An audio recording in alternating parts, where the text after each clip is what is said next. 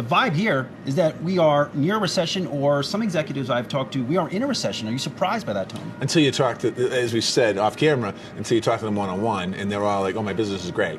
I did have a meeting with one big corporation in this country, in America, today, and I asked him the question. I said, well, what do you feel?